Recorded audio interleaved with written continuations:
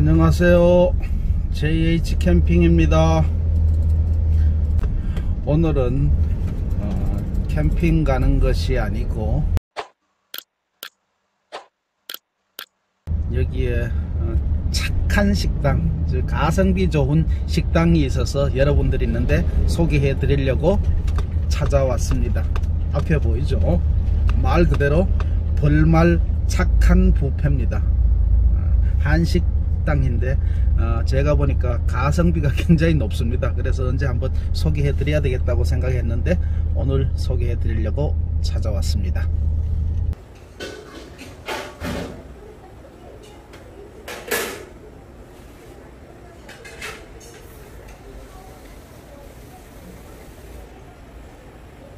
손님이 좀 없는 상태에서 촬영을 했습니다.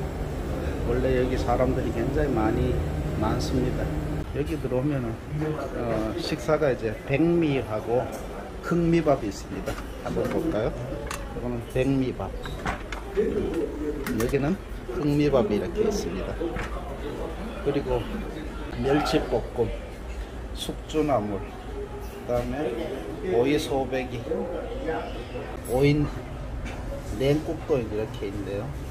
요거는 된장국이네요. 호박 된장국. 그리고 오늘은 삼계탕입니다.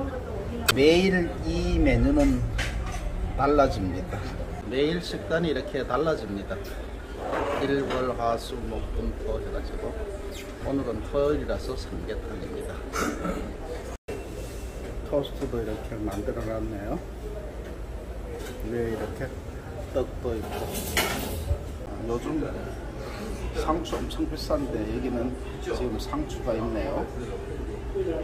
이건 채소 텃밭에서 직접 길러서 가지고 온다고 합니다. 고추도 마찬가지고, 또 상추 이렇게 하는데, 이것은 오이 노각입니다. 노각.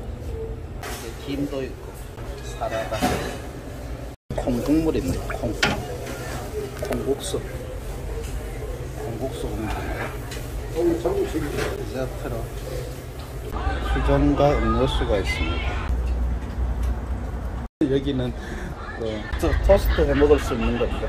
뭐 개인 취향에 따라서 토스트 해 먹을 수도 있고, 여기에 이렇게 계란이 있죠.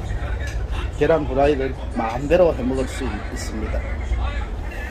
또 여기에 비빔면, 각종 면들, 짜장면, 뭐 라면, 비빔면 이렇게 있습니다. 이것도 마음대로 해서 먹어도 됩니다. 계란 후라이. 정말 가성비 넘치지 않습니까? 요즘 상추 엄청 비싼 거 알죠? 근데 상추는 여기서 아마 이 집에 텃밭에서 그냥 기르는 것을 가지고 와서 아마 이렇게 상추 내놓는 것 같습니다. 요즘 대부분의 그 가게 가면 상추 잘 안 내놓거든요. 워낙 비싸서. 닭다리입니다. 삼계탕.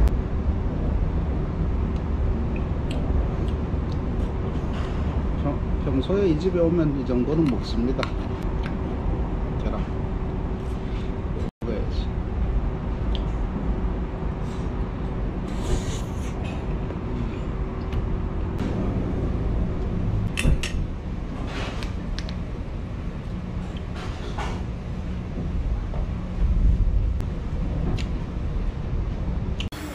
모든 음식은 여기 주방에서 직접 한다고 합니다. 주인은.